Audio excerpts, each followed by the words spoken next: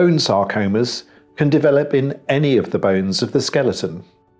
The two most common types of bone sarcoma in children are osteosarcoma and Ewing sarcoma. Osteosarcoma is the most common type of bone cancer in children. Although osteosarcoma can develop in any bone, it occurs most often in the bones on either side of the knee and in the upper arm. Ewing sarcoma is the second most common type of bone cancer to affect children.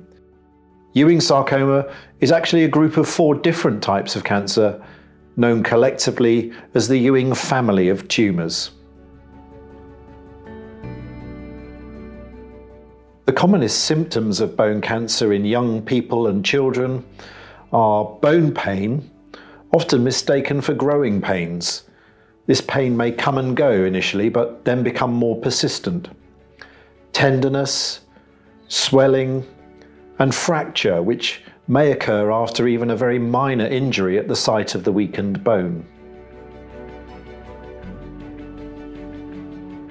The doctor may arrange an initial X-ray and then refer to a cancer specialist, who'll usually perform a biopsy under anaesthetic.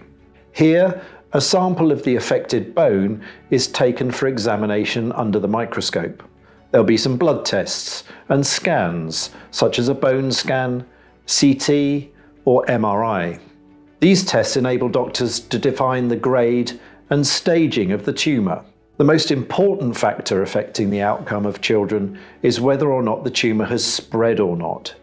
If spread has occurred, the most likely place for metastases to be detected in both osteosarcoma and Ewing sarcoma are the lungs. Great advances have been made in the treatment of bone sarcoma in children during the last few decades. In the 1960s, the only available treatment was amputation. Only a small number of patients survived more than 2 years after diagnosis. And while surgery remains an absolute critical step in the treatment, it's now been shown that giving chemotherapy before and after surgery improves the outlook for patients dramatically. It also allows the majority of people to have limb-sparing surgery rather than amputation. Treatment varies according to the size, grading and position of the bone cancer. Some patients with Ewing sarcoma will require radiotherapy in addition to surgery and chemotherapy. In the short term, treatment of osteosarcoma and Ewing sarcoma in children and young adults can cause side effects such as pain, nausea and vomiting, increased risk of infection, hair loss, bruising, bleeding, and tiredness. In the longer term, a child and young person may be at risk of a variety of late effects of treatment.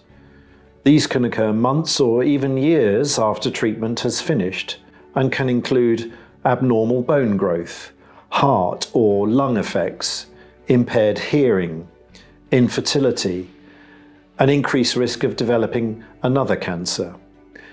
There may also be physical and psychological problems associated with having either limb-sparing surgery or amputation.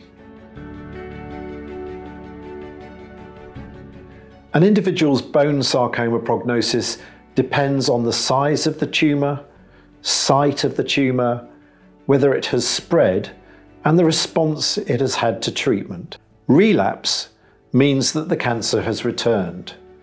This can be in the same bone as the original cancer, called local relapse, or the cancer can return in a different place, often in the lungs. This is called a metastasis. If the cancer returns, it will require more treatment. This will probably involve more chemotherapy and sometimes further surgery.